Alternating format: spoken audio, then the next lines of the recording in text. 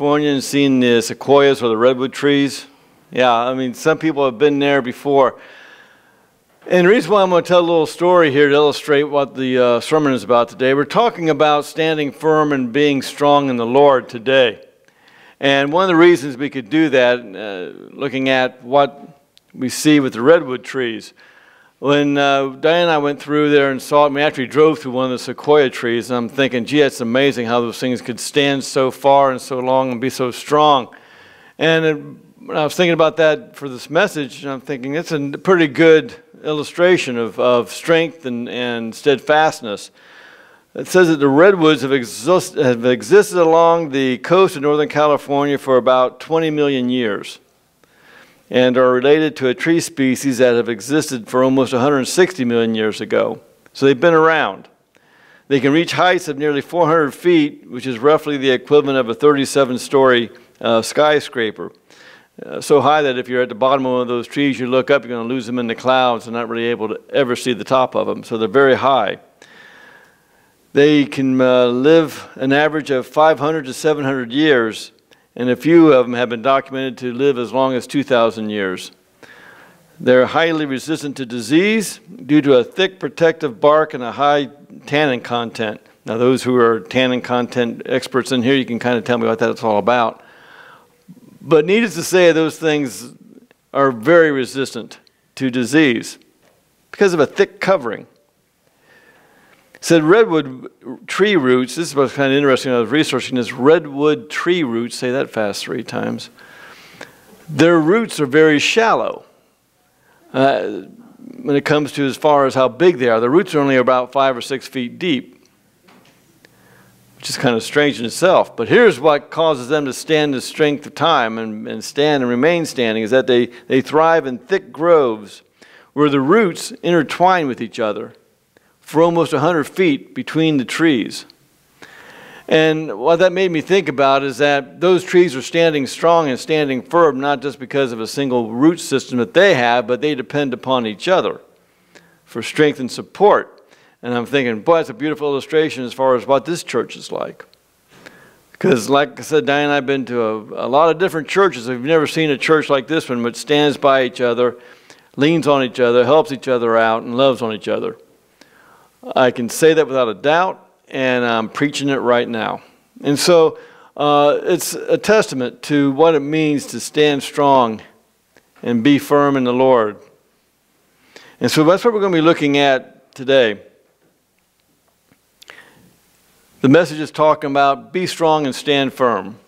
And there's the initial slide. And what we're going to be looking at is the following 3 areas. We're going to be concentrating mainly in Ephesians 6, 10 verses 10 and 11. And it's the beginning of a part of a series that we're going to be looking at dealing with the armor of God. We're going to be talking about different parts and pieces of the armor of God and how that armor allows us to stand firm and be strong in the Lord. The areas we're going to be looking at today are 3 topics in general. One of them is what does it take to be strong in the Lord? And that is in Joshua 1, 6 through 9. So in your Bibles, you can bookmark Joshua 1, 6 through 9. The next section we're going to be looking at is what does it mean to stand firm? What does it take to stand firm against Satan? We're going to see that primarily in about 3 other verses, but the primary verse that we're going to be looking at is 1 Corinthians 16:13. And then we're going to finalize the so what. Why do we need to stand strong? Why do we need to be firm in the Lord? What's that purpose? And we're going to see that as we culminate with everything in Ephesians 6, 10 through 18, which is the full encompassing verses dealing with the armor of God. So now we see where we're going to be going in today's message. And make sure in your Bibles, if you have them, if you don't have one, there's some Bibles in the pews, so go ahead and grab it, and at least go to Ephesians 6:10, because that's the first verse that I'm going to read in God's Word. And the reason why I read God's Word is that it would be errant and wrong for me to come up here and preach without backing it up with Scripture. I firmly believe that if I'm going to preach and proclaim the gospel of the Lord, I need to make sure that it is rooted in God's word. Otherwise, I would be up here just to pontificate. And you can get that on TV anytime you want. But I'm here to preach God's word, and this is what it says in Ephesians 10. Chapter 6, verse 10 of Ephesians. And this is Paul writing to the church in Ephesus. And they were talking about all the different Christian households there. They were also talking about false preachers that were going along at that point in time, and also the evidence of what they had, false teachings dealing with spirituality.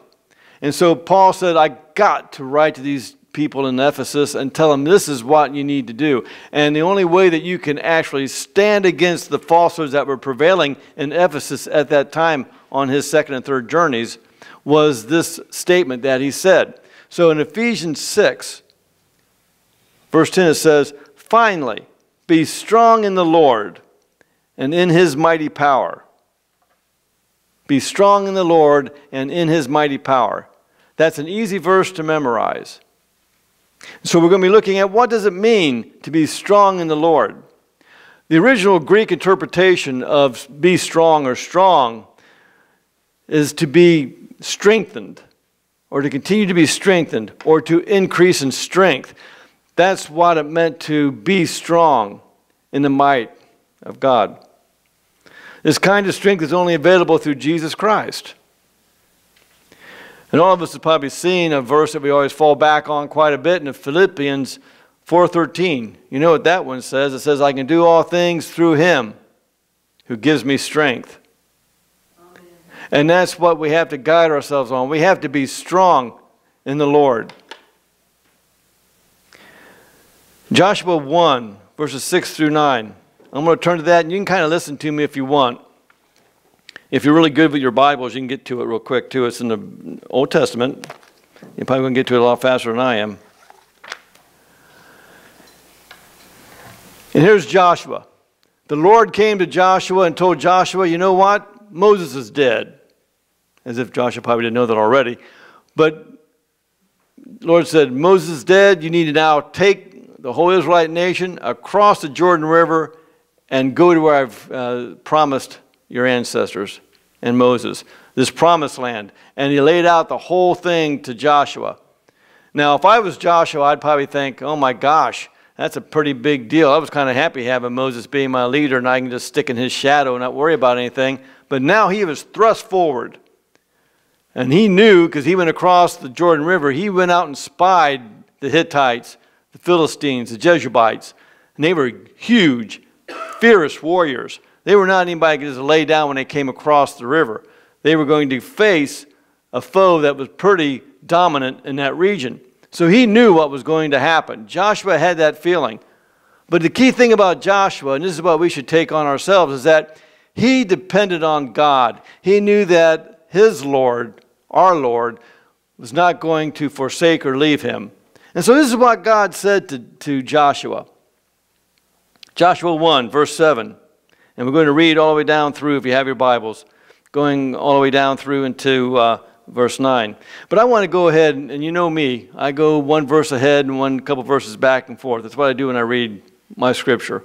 You do the same thing. It's kind of neat. You kind of get a whole feeling of what's going on. In verse 5 of Joshua 1, it says, no one will be able to stand against you all the days of your life. And this is God talking to Joshua. As I was with Moses, so will I be with you. I will never leave you nor forsake you. Beautiful promise. And then we look at verse 6. Here's where God actually commands Joshua, just like he commands us to do this. Be strong and courageous, because you will lead these people to inherit the land I swore to their ancestors to give them. Then what does God do? Verse 7. Boom, he hits him again. Be strong and very courageous. Be careful to obey all the law my servant Moses gave you. Do not turn from it to the right or to the left, that you may be successful wherever you go. Keep this book of the law always on your lips. Meditate on it day and night, so that you may be careful to do everything written in it. Beautiful verse. Beautiful way of commanding us on how we're supposed to live. Then you will be prosperous and successful. What's that? Another promise. See how God sits there, and God will do this in His Word. He'll throw out a command, a directive, a way of living that will keep you straight and in line with Him. And when He does that, as you keep reading into Scripture, you'll see these promises. Now, here's what I'm going to say you should do, and I do it all the time. I write those promises down. I write those promises down because they give me a way in which to bolster my faith. Because it tells me right there, He says, if you do these things, you will be prosperous and successful. And that doesn't necessarily mean I'm going to be driving a Maserati out there or living in a $50,000 or 50,000 square foot house or whatever. No. What He means by that is that you will be successful to the point where you will be working for God and His glory every step of the way of your life. That's what success is all about. And then God says here in verse 9, have I not commanded you? Be strong and courageous. Do not be afraid. Do not be discouraged, for the Lord your God will be with you wherever you go. So what did Joshua do? Did he say, well, that's just God talking? No, Joshua in verse 10 says, so Joshua ordered his officers of the people, go through the camp and tell the people, get your provisions ready. He didn't hesitate. He knew that he had to be courageous, that he had to be strong. So when it comes to being strong in the Lord, it's commanded for us to do that. That's why I'm telling it right now today. As if you haven't already known that, but we need to be strong in the Lord. And so you're saying, okay, Pastor, how do I be strong in the Lord? How is that done? And most of you probably already know the answer. But the key thing when it comes to being strong in the Lord is that you'll see it in John 15, verses 5 through 8. And where that talks about, that's Jesus talking to His disciples. And He was talking about them abiding in Him. Jesus said, abide with me. I am the branch, you are the vine. And that you're supposed to abide in me. I'm going to read that to make sure, because I'm not going to misquote Scripture right off the bat here. I want to make sure I have it. Jesus said, I am the vine, you are the branches. If you remain in me and I in you, you will bear much fruit. Apart from me, you can do nothing. That's in John 15, verse 5. Verse 6 says, if you do not remain in me, you are much like a branch that is thrown away and withers. Such branches are picked up, thrown into the fire, and burned. And the reason why this is brought up is that in order for us to be strong in the Lord, we must abide in Him, be grafted into Him. I don't know how many of us have ever grafted trees, but in order for us to have certain types of fruits and vegetables, there's grafting involved, where the vine and the branches come together to produce a fruit that's pertinent and very important to that particular tree or vegetable plant. And the thing is that we need to be calculated, abiding, be a part of Him in order for us to be strong. Because if you think about it, if we are out by ourselves, wandering around by ourselves, and not being grounded in God's Word, and not sit there and understanding Him in prayer and in quiet time with Him, we are leaving ourselves wide open to be attacked by Satan. Leaving ourselves wide open. And the only way we can be strong is through God's Word. It's through praying. It's through being with Him. And what does it feel like if you haven't prayed for a while? I mean, it's happened to me. There's been times that I forget to pray. Yeah, and like Peggy said, it's kind of an empty feeling. It's kind of a weird, kind of queasy feeling where you're kind of wandering around and not really firmly rooted. You're not strong. You're not standing strong. That's what God does not want us to do. He wants us to be strong. He wants us to be a part of Him, abiding with Him, being with Him every step of the way, and Him with you. And that comes with praying, getting in God's Word.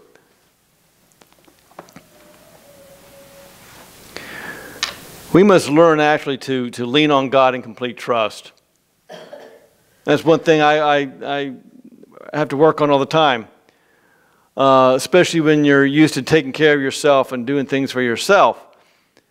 It runs contrary to our vein of thought an awful lot that we need to lean on somebody else for support. But much like those redwoods that have very shallow roots but are standing for more than 700 years or more, they are standing firm and strong because they're intertwined and leaning and working with each other to stand against the wind, the rain, the weather, the earthquakes, whatever takes place there in California. And so we need to understand that we need to come to the Lord in complete trust and walk with Him faithfully. I mean, Proverbs 3, 5, and 6 talks about that, where it says to lean on God, not on your own understanding. In all your ways, look to Him, acknowledge Him, and He will direct your paths. That's in Proverbs 3, 5, and 6. Another verse that came to mind, I want to bring it out. It's in Hebrews, towards the very back of your Bibles.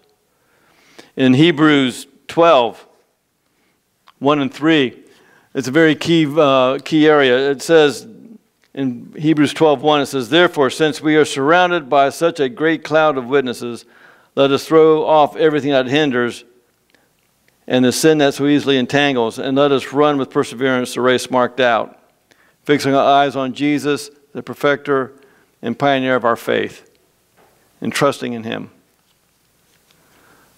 So that's a key part there when we look at Hebrews, dealing with that particular point of standing strong. So what does it mean when I say, in that second part, stand firm against Satan? Well, we must stand firm. And that's the second part of everything that we're looking at. Because when we look at being strong in the Lord, we found out in that first part that being strong in the Lord is to make sure that we walk courageously and be strong in Him, like I said in Joshua. And then we understand that we need to go ahead and be in the Lord, abide with Him in everything that we do, be a part of everything He wants us to be. And then we learn that we need to do that through prayer and trust and faith in our Lord. And so those things give us the foundation of what it means to be strong. But when it comes to standing firm, that's a whole other ball of wax that we have to look at. And this is all a part of this armor of God that we're going to be talking about for the next 3 weeks. And when it comes to standing firm, we have to stand firm against Satan's schemes. In Ephesians 6:11, I'm going to turn to that real quick.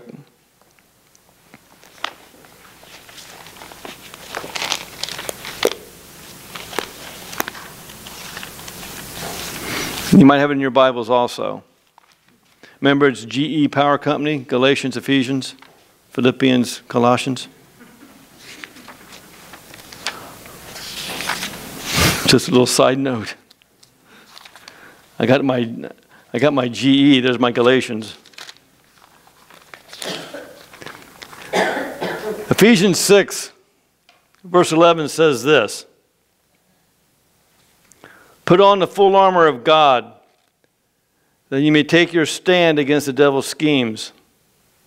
And take your stand against the schemes, that's another word, another way of saying standing firm. So that's what Ephesians 6:11 talks about. We are to stand against him. Because if you think about it, what's the best way for us to persevere or to stand firm? I just gave you a hint. It's to persevere. Yeah, thanks.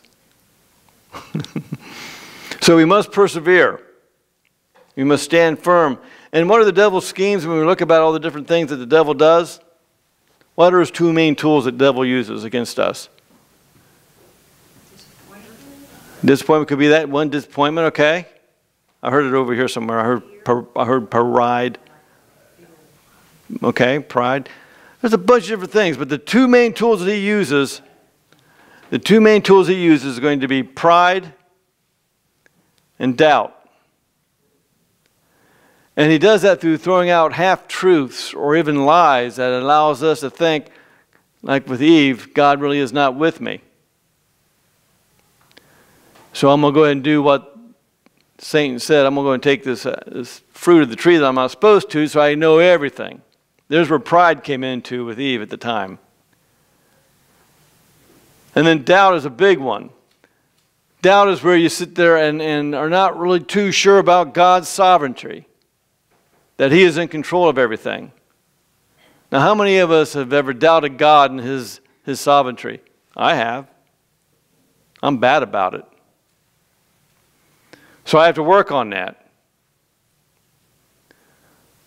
So when I pray that he's sovereign, I have to remind myself every time when I got hit in that rear end collision this week, I'm going, where are you at, God? And you know, and he goes, well, I'm right here, Ed. You're still talking to me. So, you know. And then when my tires, all three tires went flat, and were going flat, and then I'm going, where are you at, God? He's going, well, you can get air in your tires, Ed. You're okay. You know, the thing is that I was doubting God. And it's when we're at our toughest time, at our weakest point, that we tend to feign in and crawl into ourselves and think that I can take care of myself, mainly if I just ignore it, or if I depend on somebody else, or if I just sit there and say, woe is me, and have a pity party. All three of those things aren't getting us anywhere. But when we depend and realize and stand firm in our Lord and know that he is there no matter what, and that he is indeed in control, sovereign, then we can rest and realize and understand that we are indeed standing firm. I mean, I'm thinking of, gosh, Shadrach, Meshach, and Abednego. We've been studying all about Daniel and how those three guys stood firm. Now, were they alone in that furnace? No. What happened? Nebuchadnezzar glanced in through that furnace, which was actually just a big vat. He glanced inside there and said, hey, there's 4 guys in there. Who was that 4th person in that furnace with those men? Well, there's different commentaries say it was God, it was Jesus, it was an angel. But the case remains that they stood firm in the Lord. They were strong in the Lord. They stood firm for what they believed in, which is a key part of what they were like. And how did God reward them? Did he just let them be burned to a crisp in that furnace? No. They came out from that furnace unbound. The things that mankind did to them were burned away. But the things that God did to them was that he brought them out of that furnace unsinged, not smelling of smoke, and perfectly alive. Now, if that doesn't tell you how great our God is, I don't know what does. And if that doesn't tell you what it means to stand firm, Shadrach, Meshach, and Abednego is a good example of what that means to stand firm in the Lord no matter what.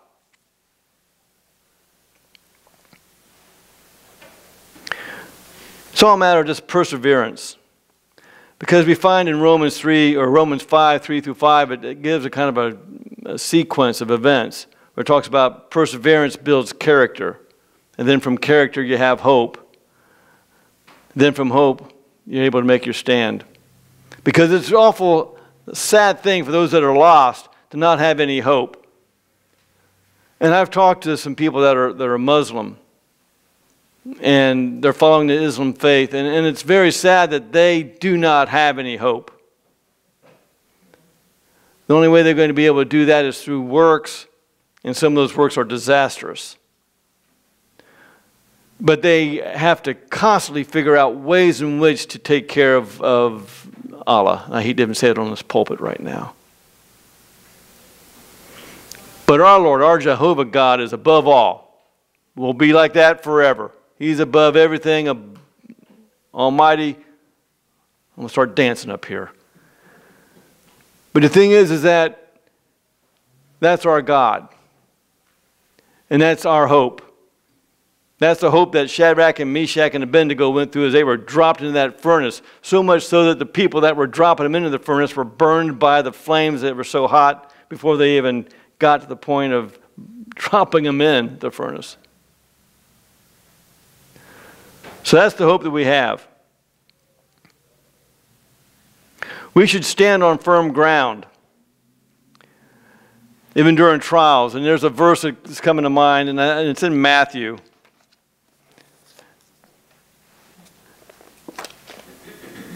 Matthew 7.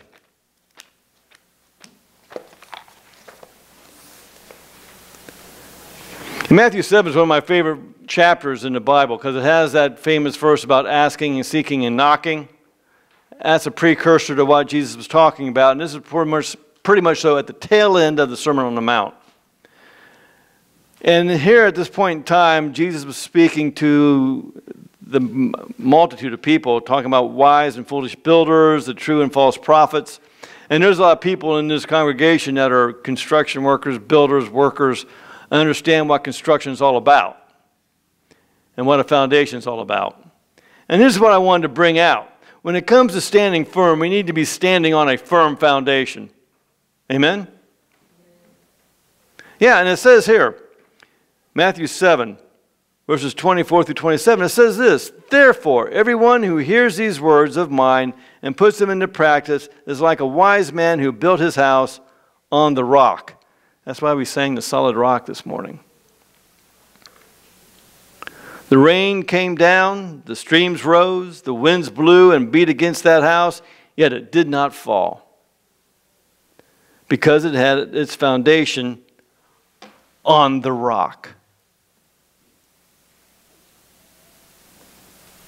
But everyone who hears these words of mine and does not put them into practice is like a foolish man who built his house on sand." That sinking sand that we talked about in the solid rock. He built his house on sand. The rain came down, the streams rose, the winds blew and beat against that house, and it fell with a great crash. It was not on a firm foundation. If we need to stand, and we do need to stand on a firm foundation, that's how we stand firm in the Lord. That foundation is found in our faith with Him, our walk with Him, how we live through tribulations and trials. When Diane and I were in Italy, we toured the Leaning Tower of Pisa. We went to it. And I found myself constantly looking like this. But the Leaning Tower of Pisa is a grandest mistake of all kinds, but ended up being one of the greatest tourist attractions there in the Tuscany area in Italy. But in December 2001, the Leaning Tower of Pisa was finally reopened to the public. And it had been closed for almost 12 years because of the leaning. It kept on leaning, and the Italian officials were afraid it was going to fall. It was leaning almost about 18 degrees off center. It cost them about $25 million to renovate. And what they did to stabilize the tower, and I think Shane can appreciate this, they went underneath that tower and dug out over 110 tons of dirt from underneath the tower, which reduced its famous lean by about 16 inches, and it stabilized. So they dug out 110 tons of dirt. That's a lot of dirt. They dug it out, brought it up, and then they backfilled it. You know, on to the point where it was just, like I said, it was 17 feet further south than what it should have been. That's an awful lot of a lean.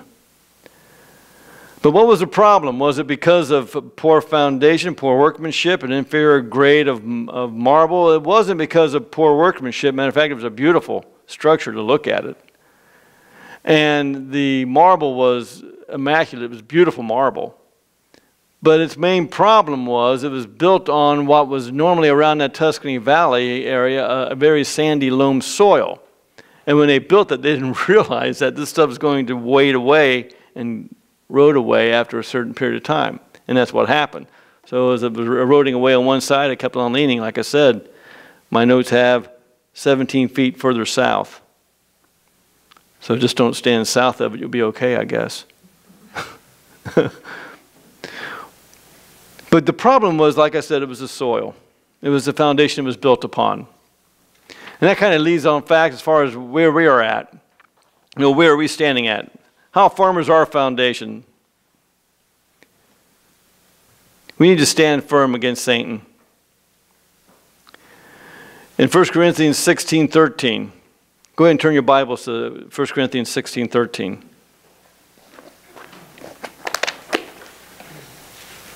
Because this is a neat verse.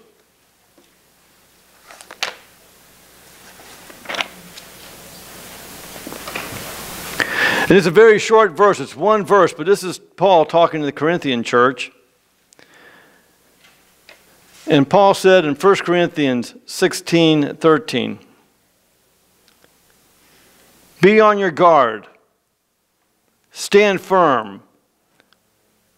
Stand firm in the faith. Be courageous. Be strong. Do everything in love. One verse encapsulated everything I was talking about today. Because the church at Corinth was really in bad shape. It was not following God's laws. It was very corrupt. And that was just the way that was in that area there in Corinth and Ephesus. Both those churches were going through a tough time. But it says, be on your guard. Stand firm in the faith. Be courageous, be strong. Do everything in love. And that's what we have to do when it comes to being strong. So the question comes is, why do I have to be strong and stand firm against Satan? Well, in Ephesians 6:10 through 18, it talks about it. That's the whole armor of God. And you can look at it in your quiet time. But what really happens in Ephesians 6:10 through 18, what is really key to that is that it talks in verse 12, especially if you got verse 12 up there in Ephesians 6.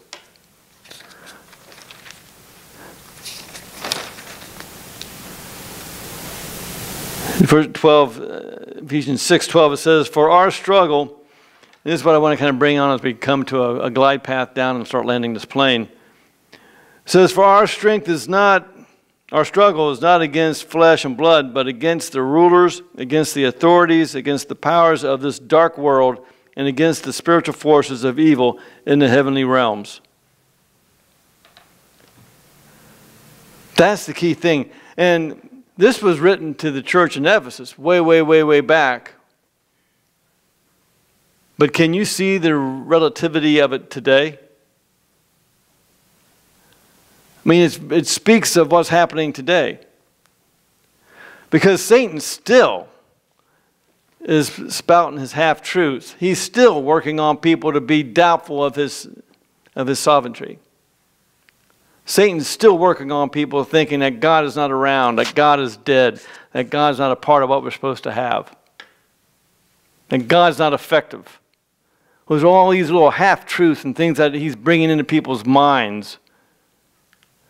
But greater is in us as in the world. The Lord